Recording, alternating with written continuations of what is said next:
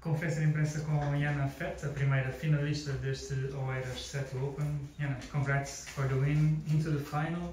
First time this week playing 3 sets, so how was the match for you?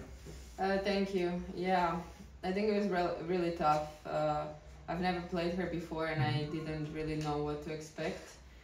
And it was a very tough game, so especially first set I think I was a bit trying to finish the points too early, and I'm glad I managed to change that and fight till the end. And in terms of the conditions, how did you feel on court comparing to the other days? Yeah, it was quite windy today again, so it was tough. I was maybe a bit more tired than in previous games, but I tried to push myself harder and stay awake the whole match, and then at the end I was feeling better and better. The second final in April, what does it mean for you? It feels great. I've been working really hard and pushing myself, and I'm really happy that it shows in my results. Especially there's Roland Garros coming, so I'm really excited and confident about that. How important do you think that final and title in Split is going to be for tomorrow in terms of dealing with the pressure? Yeah, I think that's going to help. I mean, the more finals you play, the easier it gets. Exactly.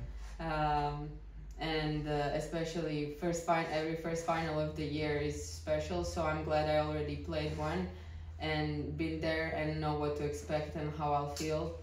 But again, it's going to be tough and there's going to be pressure, but I think I'll be ready. From the other two semi-finalists, which one do you think your match, your tennis, suits better?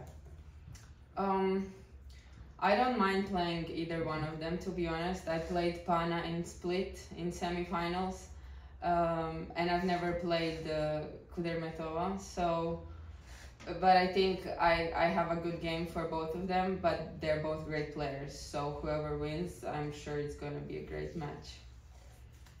The last 3 finals of your career, of course tomorrow's one included, are 3 of the biggest 4 finals that you've played.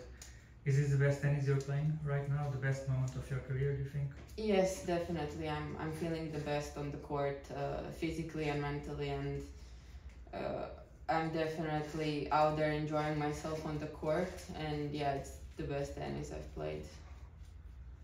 Now it's 3 p.m. What do you do until tomorrow before the final? Do you relax? Do you go and see the other match?